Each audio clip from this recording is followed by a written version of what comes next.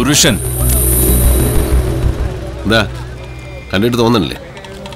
ബാക്കിയോടെ കാണിക്കണം. കാണിക്കാം. കാണിക്കേ. തന്നെ ഒന്ന് കാണാനാ വന്നത്. കണ്ടല്ലോ, നീ പോട്ടെ.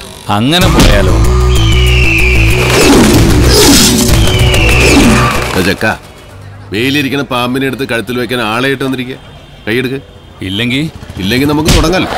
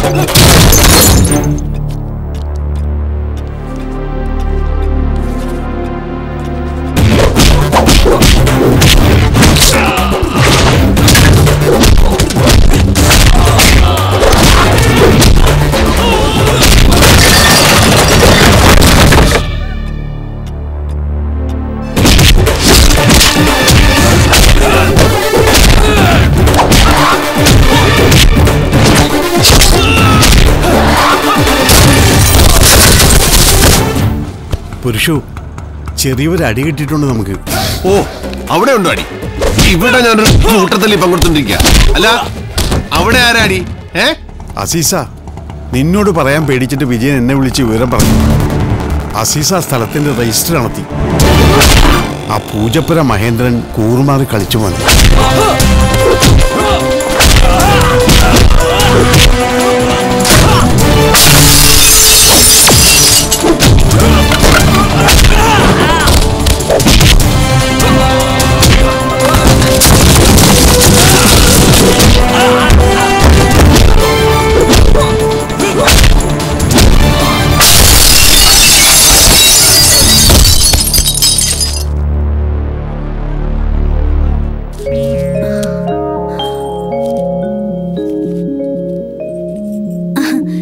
അണ്ണ, നിങ്ങളൊരു സംഭവം തന്നെ കേട്ടാ.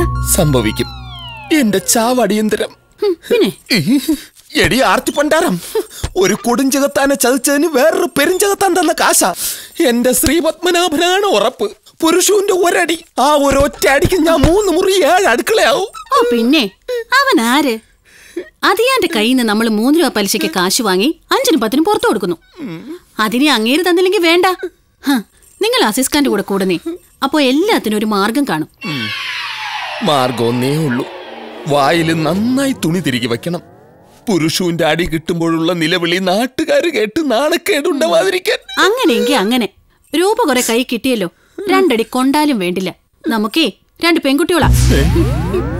യഥാർത്ഥത്തിൽ നീയാണ് ഒരു സംഭവം.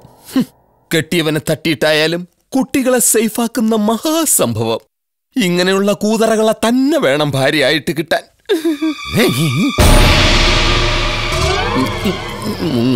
എന്റെ ശ്രീപത്മനാഭ സ്വാമി, കരുതിക്കൂട്ടി ചെയ്തല്ല പുരുഷോട്ട. അടി സഹിക്കാൻ പറ്റാണ്ടായപ്പോ അങ്ങനെ ഒരു കടുകൈ ചെയ്യേണ്ടി വന്ന്.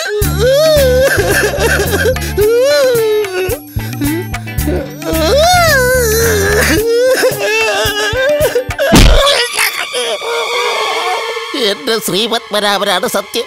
ഇനി മേലിൽ ജീവൻ പോയാലും പുരുഷോടനെ വിട്ടുള്ള കളിയില്ല. പൊറുക്കണം, എന്റെ 2 പെൺമക്കളെ ഓർത്ത് പൊറുക്കണം. മക്കളെന്തളയിലും ഓർത്തൊന്നും പൊറുക്കൂല പുരുഷോത്തമൻ. പക്ഷെ ഒരു നായെ കൊന്നിട്ട് ജയിലിൽ പോകാൻ എനിക്ക് ഒഴിവില്ലാഞ്ഞിട്ടാ. എനിക്ക് പല്ലുവനെയാണ്.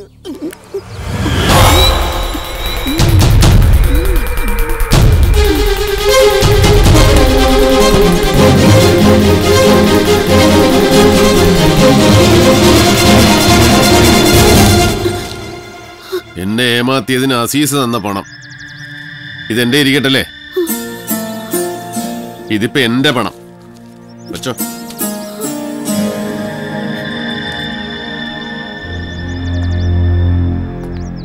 കോഴിക്കോട് ഇനിയും ഭൂമി കച്ചവടങ്ങൾ ഒരുപാട് നടക്കാനുണ്ട്. ഓർത്തോ, അസീസിനോടും പറഞ്ഞ. എനിക്ക് തലവേദനയുണ്ട്. ഇല്ലെന്ന ജീവിതത്തിൽ ഇനി എനിക്കൊരു അസീസും ഇല്ല. എനിക്ക് പുരുഷെണ്ണം മാത്രം. ഞാൻ വീട്ടിലെത്തിക്കോളാം. സത്യമായിട്ടും തന്നെ ഞാൻ വരും.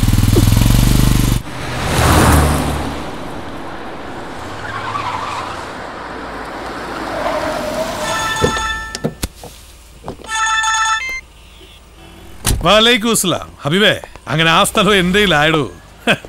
ആ പരുന്തിനിട്ടൊരു പണി കൊടുക്കേണ്ടി വന്നു. പിന്നെ എന്റെ കെയർ ഓഫിലാ എന്റെ കുറെ കാശും വാങ്ങി മുങ്ങിയത്. മൊഞ്ചത്തി ടെക്സ്റ്റൈൽ സുലൈമാനാജി. ഇപ്പൊ പലിശയില്ല മുതലുമില്ല. പൊടച്ച റബ്ബാണ് ആലമ്പാക്ക് കേട്ടറാ. ആ പിന്നെ ഞാൻ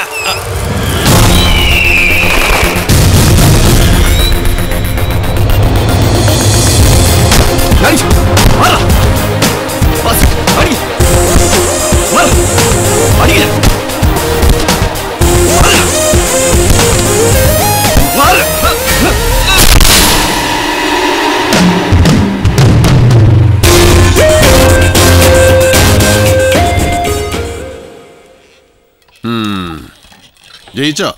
തോറ്റില്ല. തോൽക്കരുത്. നീ തോറ്റ മത്സരിക്കാൻ ആളില്ലാതാവും എനിക്ക്. എന്നെ തല്ലാനോ കൊല്ലാനോ നീ കുറെ ചെക്കന്മാരെ പറഞ്ഞയച്ചു. ഞങ്ങൾ തമ്മിലൊന്ന് തട്ടിമുട്ടി പിരിഞ്ഞു. എന്നെ തീർക്കാനേ ആ ചെക്കന്മാര്. ഇത് അങ്ങനെ എളുപ്പത്തിൽ തീരുന്ന കഥയെല്ലാം നിനക്ക് അറിഞ്ഞൂടെ അസീസേ? ഗർഭത്തിലിരിക്കുമ്പോ കുത്തിക്കലക്ക് കളയാൻ നോക്കിയതാ എന്റെ തള്ള. നടന്നില്ല. മൂത്തുപോയിരുന്നു ഇത്രയന്ന്. എന്ന് വെച്ചാൽ ആദ്യം കൊല്ലാൻ നോക്കിയതിന്റെ തള്ളയാണെന്ന്. പിന്നെ പലരും പല വിധത്തിൽ. ഇപ്പൊ നീയും. ഈ കഥയിൽ നീയൊരു നായകൻ, ഞാനൊരു വില്ലൻ. ഞാനൊരു നായകൻ, നീയൊരു വില്ലൻ. അങ്ങനെയൊന്നും ഇല്ലാട്ടോ. നമ്മള് രണ്ടാളും വില്ലന്മാരാ. ലോകത്തൊരു കഥയിലും വില്ലന്മാര് ജയിച്ചിട്ടില്ല. വില്ലന്മാര് ജയിച്ച ചരിത്രമില്ല. ഇതാണ് ഭൂമി. ഈ ഭൂമിയിൽ തന്നെയാണ് നീയും ഞാനും തീരാനുള്ളത്. ഇതാണ് ഇന്ത്യ. ഇത് കേരളം. ഇവിടെ എവിടെയാണ് കോഴിക്കോട്. ഈ കോഴിക്കോട്ട് നമ്മൾ രണ്ടാളും കുറെ കാലം വേണം. എന്നിട്ട് മാനാഞ്ചിറയും മുതലക്കുളവും സ്റ്റേഡിയം ഗ്രൗണ്ടും റെയിൽവേ സ്റ്റേഷനും കല്ലായിപ്പുഴയും കുറ്റിച്ചിറയും ഒക്കെ നമ്മൾ രണ്ടാളും കൂടെ വാങ്ങി വിറ്റും കളിക്കണം. അക്കളി നാട്ടുകാരെല്ലാരും കണ്ടു നിൽക്കണം. നമ്മൾ തമ്മിൽ എപ്പോഴും കണ്ടോണ്ടിരിക്കണം.